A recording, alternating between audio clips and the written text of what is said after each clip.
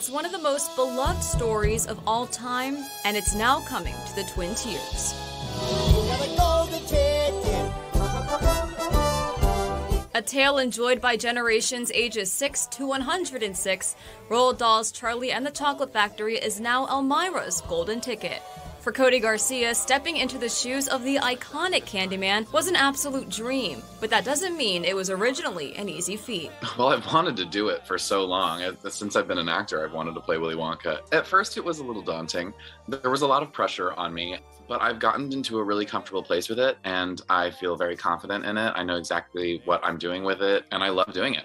With new songs from the writers of Hairspray, this production puts a slight twist on the classic tale, but it still incorporates songs from the original 1971 Gene Wilder film, including I've Got a Golden Ticket, The Candyman, and of course, Pure Imagination. If you want to view paradise, simply look around and view it. So I want to go to Pure Imagination. What does it mean for you to perform that song every night? Oh God, it's amazing. It's really magical, and the energy in the theater at that moment is very, very that.